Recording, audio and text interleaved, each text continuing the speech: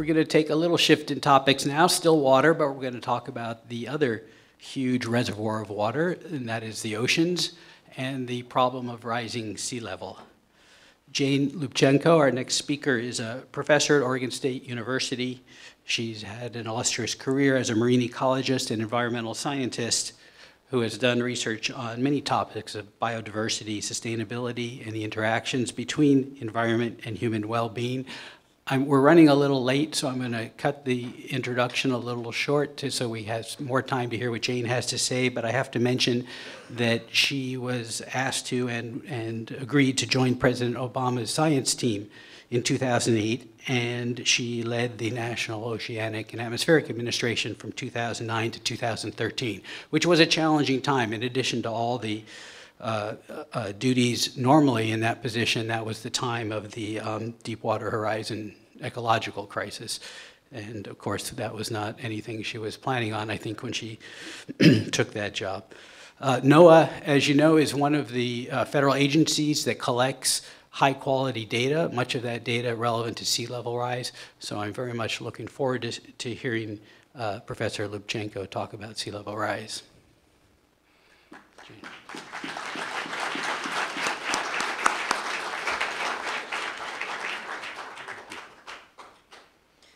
Morning, everybody.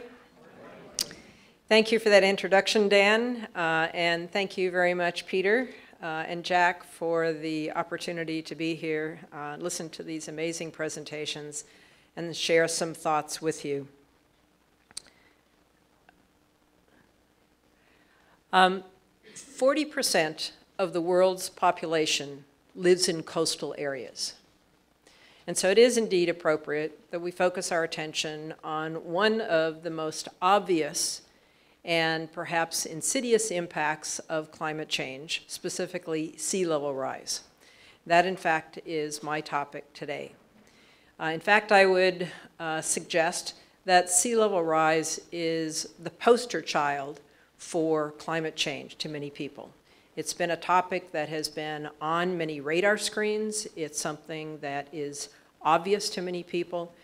And as time passes and we are putting more and more greenhouse gases into the atmosphere, changing the climate more and more, we are seeing increasing sea level rise that is bringing very obvious problems to many people around the world.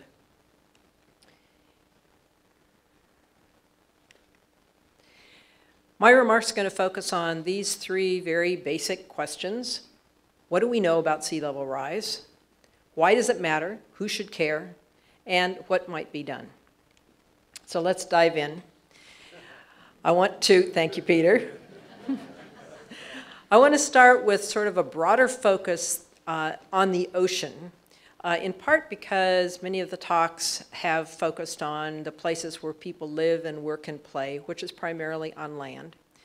And I want to remind us that 70% of the surface area of the Earth and about 95 to 96% of the habitable, of the place where critters live on the planet is in the ocean. The ocean, in fact, provides something vitally important to all of us. It's not just the water that's out there, but in fact, it provides food for people. Our discussion about food security this morning really focused on land and a little bit about, mostly plants, a little bit about livestock. But I would remind you that 3 billion people depend on seafood for a primary source of their protein.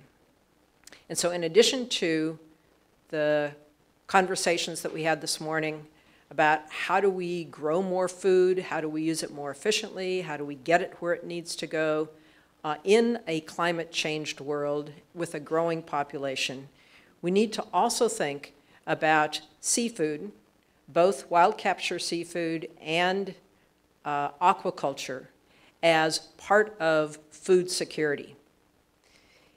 There are very rich conversations around those topics, and we can return to that if anyone is interested.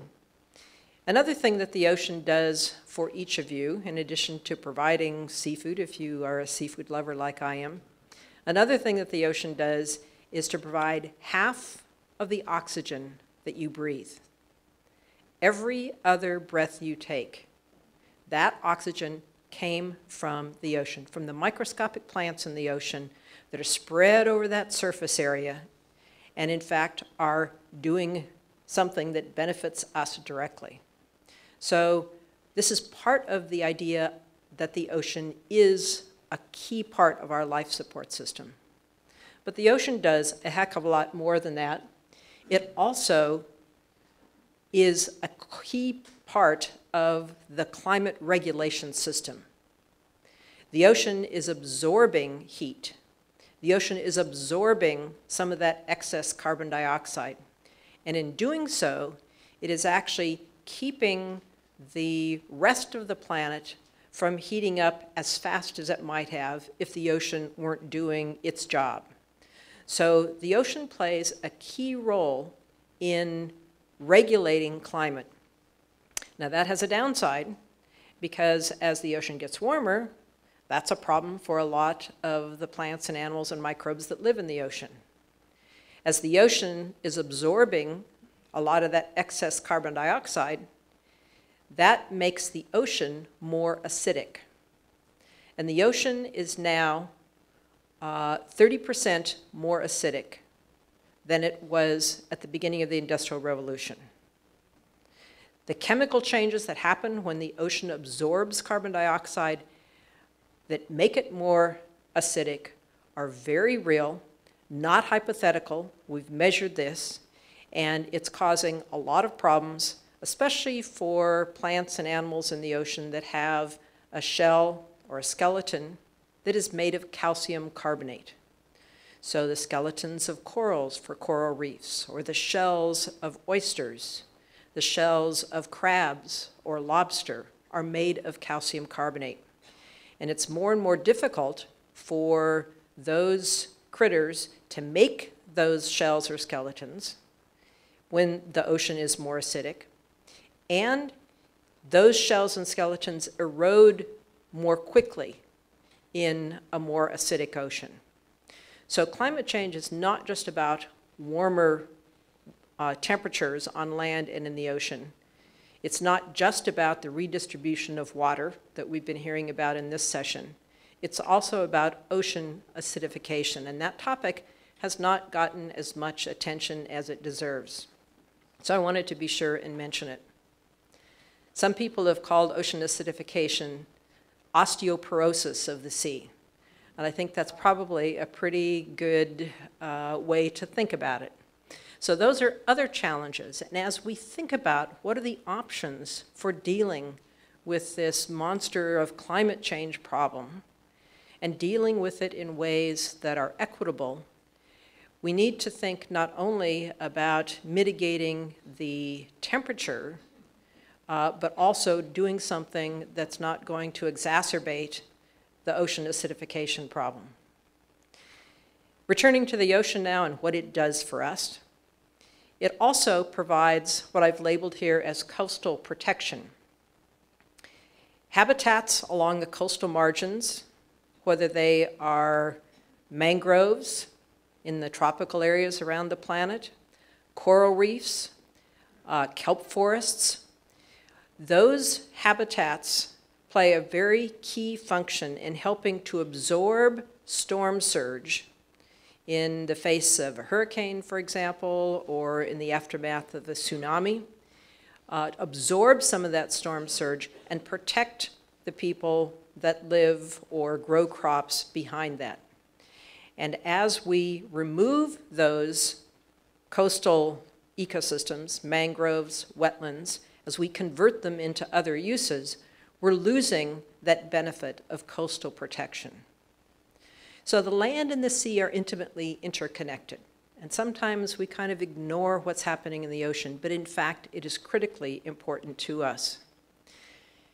Even equally importantly, the ocean provides very important cultural and spiritual values. It is something that is a treasure trove of life that is particularly meaningful to many native populations that live in coastal areas, but to anyone who cares about all of creation.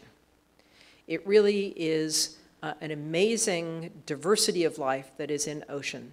And as we think about our roles as stewards of the planet, we need to think about the life in the ocean, not just the life on land.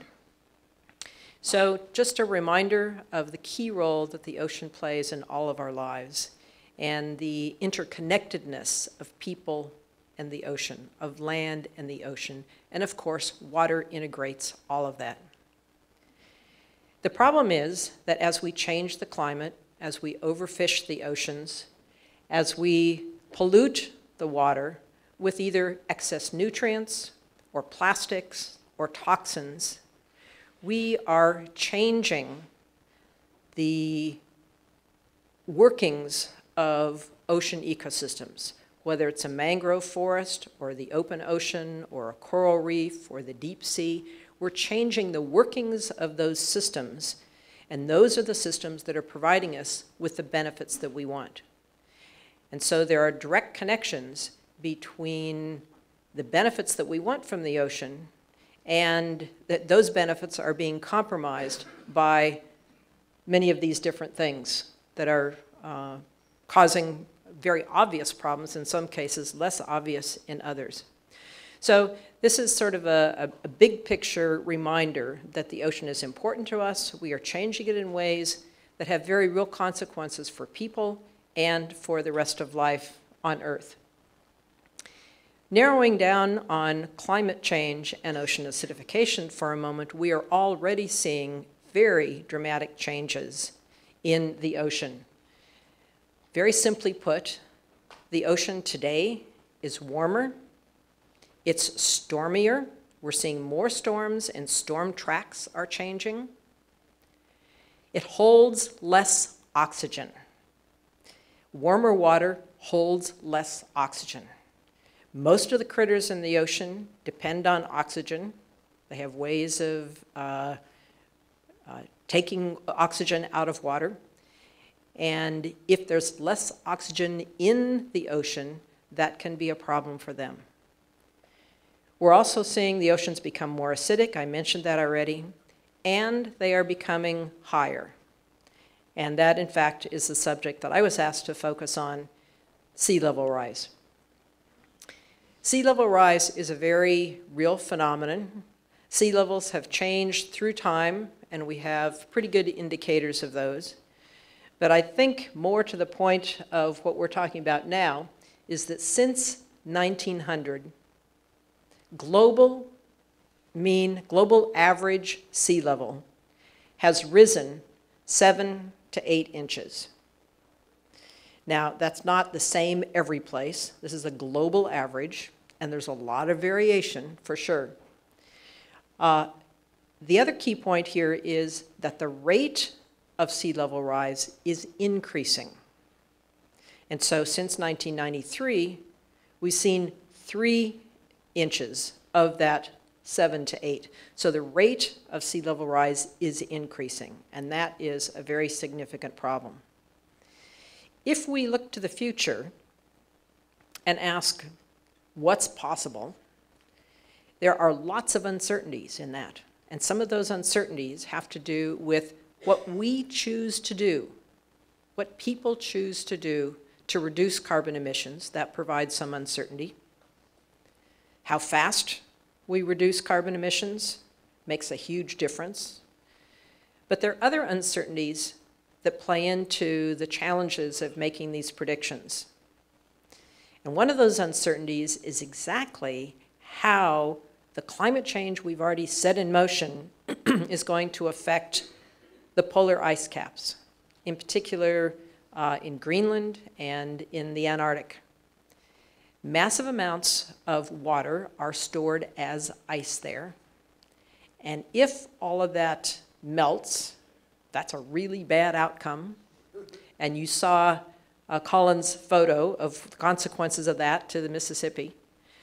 But we don't really know. They're pretty good estimates about what is likely, but there are huge uncertainties in that.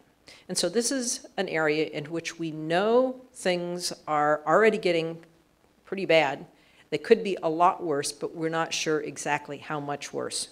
So this bottom figure shows you the huge range in estimates of what might be the amount of sea level rise we would see by 2100.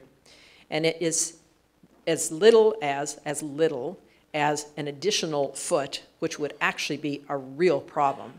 But it could be as much as 4 feet. And that could actually be pretty catastrophic for a lot of coastal communities, especially remembering that 40% of the world's population lives in coastal areas. So this sea level rise has very real consequences for where people live, how people behave, what kind of crops they can grow, etc. Most of today's sea level rise is caused by climate change. We have melting in Greenland and the Antarctic. So that sea level rise is actually due to 2 different things, primarily. One is that warmer water, the ocean is becoming warmer. Warmer water expands. It just takes up more space. So some of the sea level rise is because the ocean because it's getting warmer, it's expanding. The other primary driver is that there is melting of ice on land that is then flowing into the ocean. So we have more water, and the water that's there is taking up more space. So that's very simply put what's underway. Local geography, local oceanography, local geophysics make this global sea level rise play out differently from one place to another in the coastal margins. Some places experience greater than average sea level rise, and that's true in Charleston, South Carolina. It's true in Baton Rouge, Louisiana, for example. Other places, like part of my coast of Oregon, are seeing less than average sea level rise because the land is being uplifted. And so what you see on the seashore, if you're looking out at it, is a combination of what's happening in the ocean and then what the land is doing. And the land is dynamic. And so you have to take all of that into account. And that's one of the reasons why you get variability from one place to another. But we have good information on the global average patterns. In US coastlines, they are a pretty small fraction, these are coastal communities, of the total land area of the US, less than 10%. But in the US, 40% of the population in the US lives in coastal areas. And so this is a real challenge for many of those folks. And the population of those counties is growing faster than populations inland. And so by the year 2020, for example, we're expecting an additional 10 million people in those coastal areas. These densely populated coastal areas are at risk, and it is flooding, it's storm surge, and storm hazards, erosion are all some of the problems that it is causing. In many coastal US locations, especially on the eastern seaboard and in places in the Gulf of Mexico, nuisance flooding is now routine. And it is 300 to 900% more frequent than it was 50 years ago. So this is just a single example of how the rate of sea level rise is increasing. What are the impacts of that? It's just sea level rise coming up, but in fact it has huge consequences for those people in coastal areas. Elevated water levels can result, for example, not only in flooding, but also saltwater intrusion. That saltwater from the ocean is penetrating into the water tables in coastal areas. And that presents huge problems for communities' drinking water, for wildlife that lives in those areas that depends on the fresh water that used to be there, for coastal plant life, for agriculture. You can't grow the same kind of crops in an area where you have salt water penetrating the water table. There are some crops that are more salt tolerant, but they're quite different from most of the crops that are grown in coastal areas now. And there are huge economic consequences for this saltwater intrusion. There are many other consequences of sea level rise. I mentioned erosion before, and erosion is a very real problem for many communities. As sea level rise happens, communities are increasingly losing land to the ocean, and this is most dramatic when you have vertical cliffs and you can see the coast falling into the ocean. Another consequence is that communities are more susceptible to storm surge as a result of sea level rise.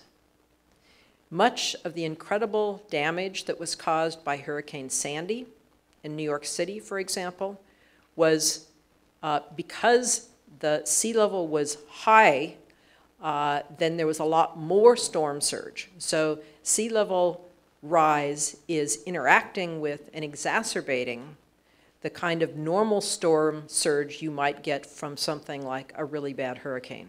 And we saw that in spades with Hurricane Sandy. So storm surge, coastal erosion, saltwater intrusion, all of those are very real consequences of sea level rise. U.S. coastal flood risk is not only increasing, but it's on the rise. These are estimates from RMS, and this figure shows you for two cities that are at risk, Miami and New York, the chance that an event will cause at least $15 billion, $15 billion in economic losses from storm surge in a given year is increasing quite dramatically. In Miami, for example, it goes from, actually I'm having trouble reading that from here. What is the black one, Peter? Miami, 1 in 125 now. So there's 1 in 125 chances of a single event that will cause $15 billion. But by the year 2100, it is 1 in 30. Thank you, Peter. So the increase of really bad, dramatic things happening is on the increase. So to just cut to the chase here, sea level rise is already happening. It's already causing serious problems for a lot of coastal communities. It's getting worse. It might be really, really bad. We're not sure how bad. Sea level rise is currently threatening coastal communities. It threatens health, drinking water, economies, infrastructure, especially port infrastructure. So many of the goods in our country come through the ports, and those ports, their infrastructure is highly affected by sea level rise. It also affects national defense. So one of the areas of the US coastline where sea level rise is happening the fastest is the mid-Atlantic. The Navy has a major base in Norfolk, Virginia, and this is one of the reasons that the Navy is so focused on climate change, and the Department of Defense is so focused on climate change because the Navy really gets it. And the threats to their infrastructure in coastal areas, not only in the US but around the world, are at serious risk because of sea level rise. So they get it, they're paying attention, and they think that it's one of the many reasons, sea level rise is one of the many reasons associated with climate change that the Department of Defense is taking this very seriously. A very key point here is that poor people, poor nations are more vulnerable to all of these kinds of changes. They have fewer opportunities, they have fewer resources, they have fewer alternatives to just buy bottled water instead of not drinking your tap water anymore. And so there are disproportionate consequences to poor people, and of course, wildlife, for example, that depends on coastal habitats. So what can be done? Well, obviously, first and foremost, we need to reduce emissions. And that is pretty much the name of the game. That is critically important. But as we do so, there are other things that we can do to enhance mitigation and adaptation to some of these changes that are already underway, and to invest in the kind of not only scientific research, but co-generated knowledge with communities, with businesses that can help provide solutions. One of the real problems is that we're losing the very coastal habitats that can actually help us adapt to the sea level rise changes and the consequences thereof. We are getting rid of coastal habitats. Many people think of mangroves as stinky, yucky places that might as well get rid of them. They're not good for anything. Wetlands, same thing. But in fact, those habitats serve very real purposes that are critically important. And so more and more people are paying attention to opportunities to reduce the rate of loss of those coastal habitats, coastal wetlands, but also figure out better how to restore them.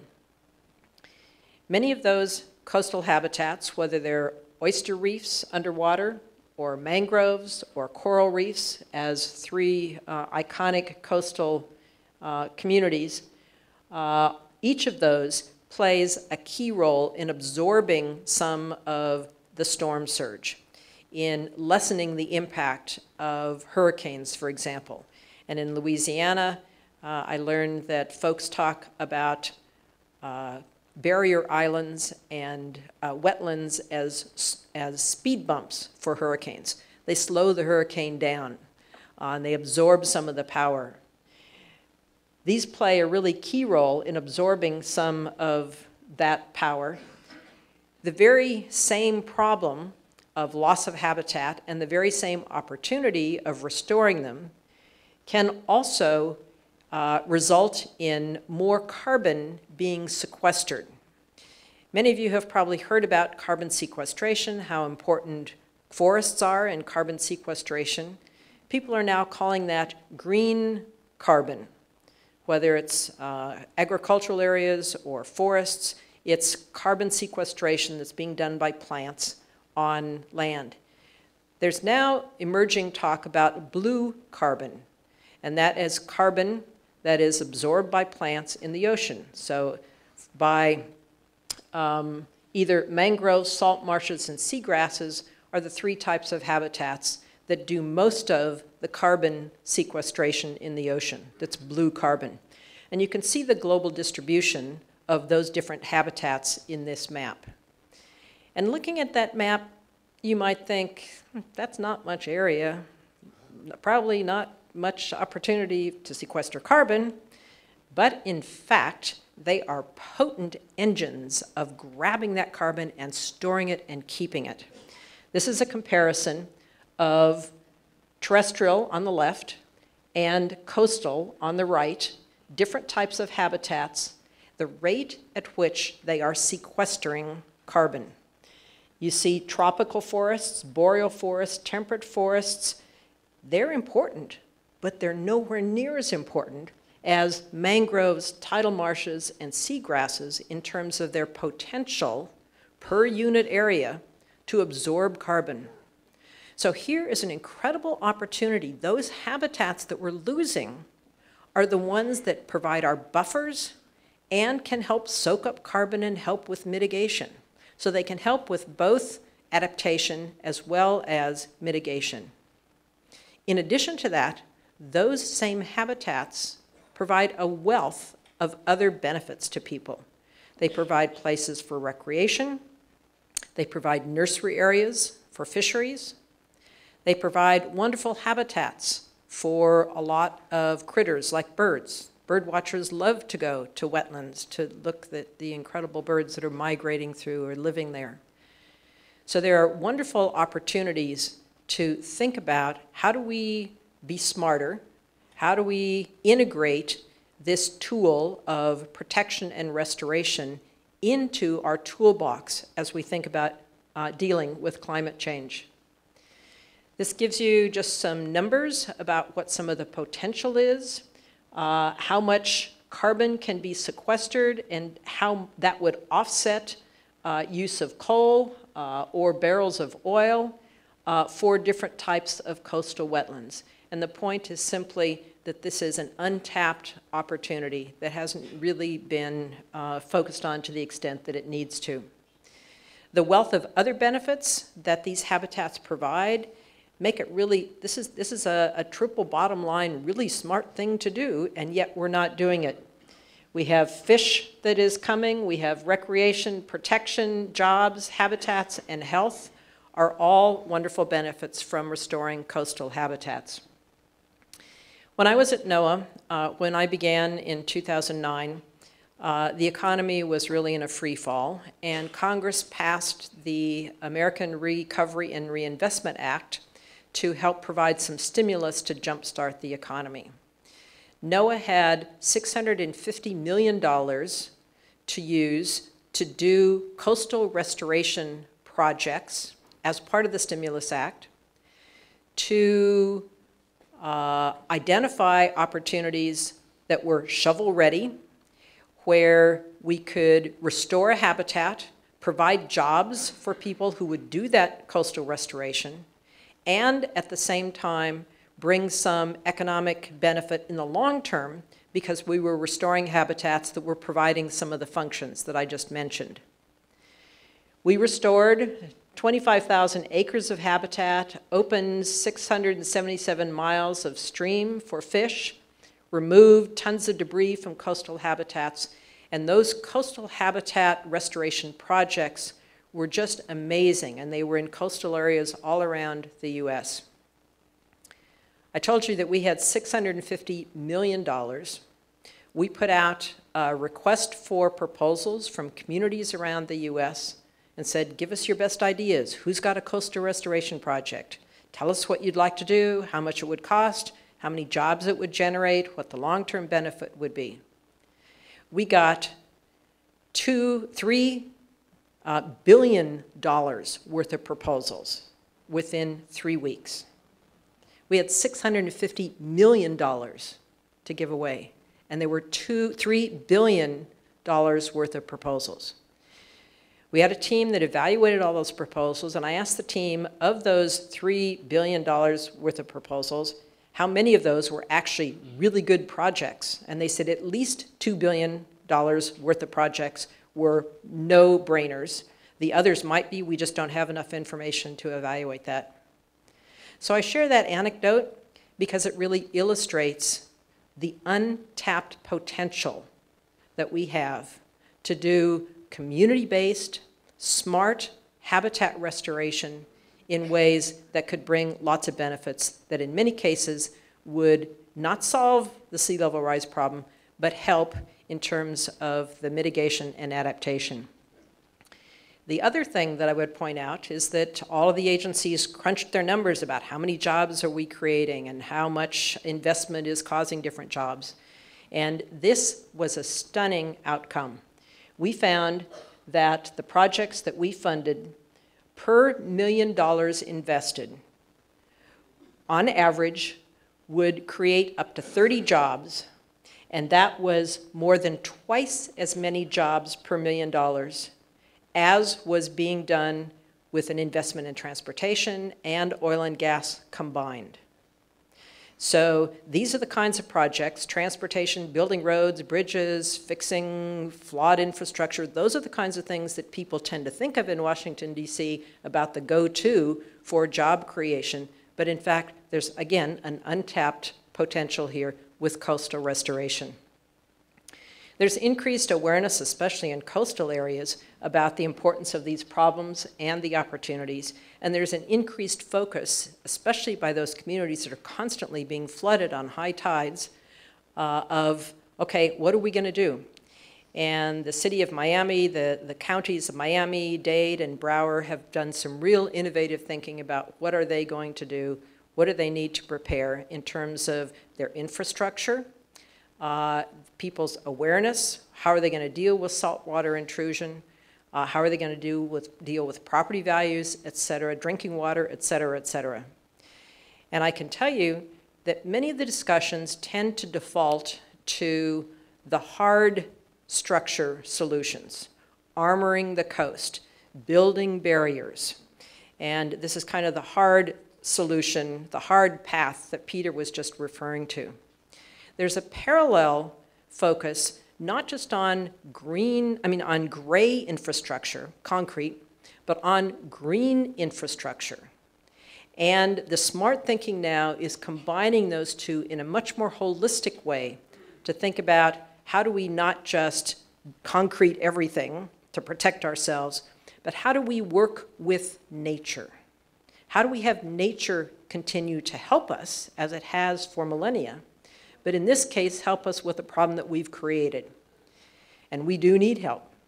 And so thinking about the coastal restoration in combination with some physical infrastructure is the way people are doing it. And for example, when New York City, in the aftermath of Hurricane Sandy, Mayor Bloomberg started thinking about, okay, what are the possibilities? He created a task force that investigated that, and they have a combination of gray and green infrastructure. Many of the communities along the Atlantic seaboard that were really seriously impacted by storm surge during Hurricane Sandy are now looking at coastal restoration opportunities to protect themselves in the future. So there are a lot of good ideas that are out there, but we are nowhere near sort of where we need to be. So what can be done? First and foremost, we have to accelerate the reduction of greenhouse gas emissions. But secondly, I would suggest we also need to aggressively protect and restore natural habitats.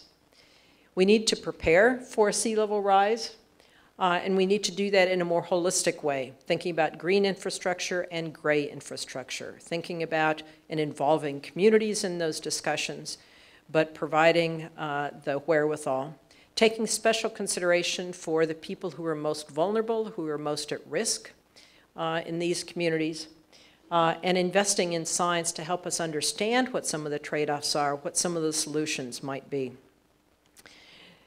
Pope Francis has drawn attention, and many of you have alluded to this, obviously, about these are actually moral issues, and we need to think about them in a moral context, and that is as true of sea level rise as it is of any of the other topics that we focused on today.